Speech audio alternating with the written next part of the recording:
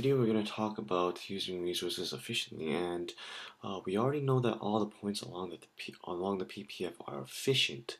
So we compare costs and benefits because we want to determine the efficient quantities to produce. So pretty much along all these dots, for what we want, we compare the costs and benefits to see if it's the best action we should take, to see if it's what we want to produce between the two goods, the amount that we want to produce between the two goods. Now, the PPF and marginal cost. We already know from past videos that the PPF determines opportunity costs.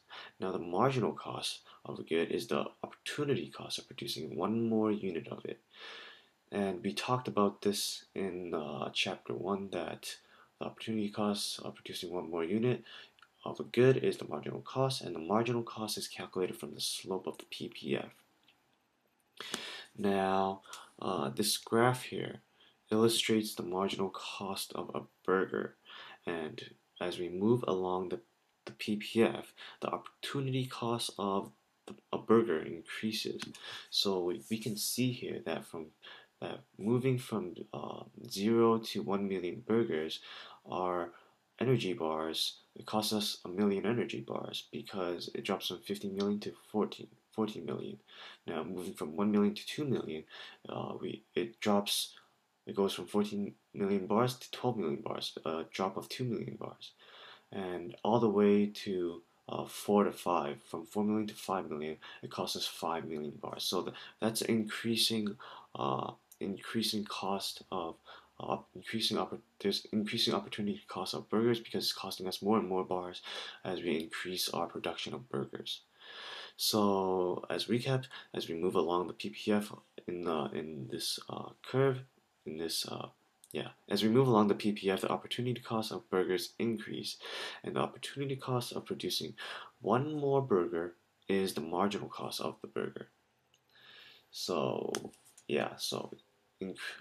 the opportunity cost of producing one more unit of something, one more burger, is the marginal cost of the burger. Now, we're going to talk about this graph and then we'll end the video. So this is our marginal cost graph, and it illustrates the increasing opportunity cost of a burger. And these black or blue dots, I don't really know what color they are anymore, shows the marginal cost of the burger, and each of the dot passes through the center of each bar. So at this point, 2.5 million, it reflects the 2.5 million in this graph that we just talked about. So you can see here that the marginal cost doesn't really reach 3 until it reaches 2.5 million burgers. So that's why at the center of this graph we have 2.5, which indicates that the marginal cost is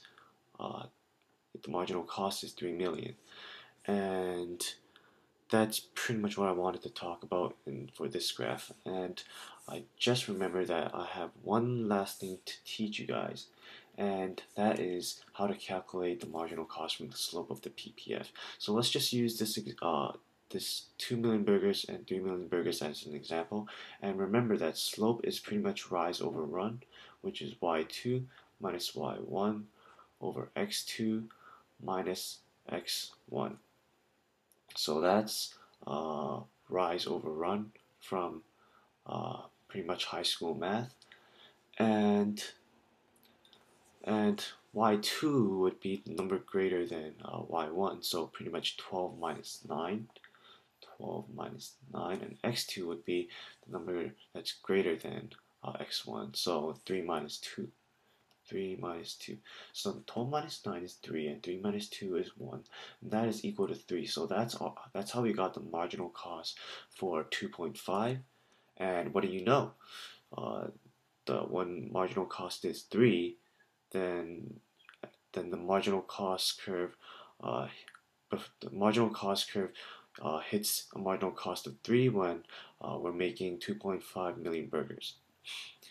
And oh yeah, I forgot. Lastly, I just want you to know that the definition of allocative efficiency is when goods and services are made at the lowest possible cost and in quantities providing the greatest possible benefit. And I think this has been a long video, but I'm glad you stuck it out with me. Please rate, comment, subscribe, and I'll see you guys in the next video. Thanks for watching.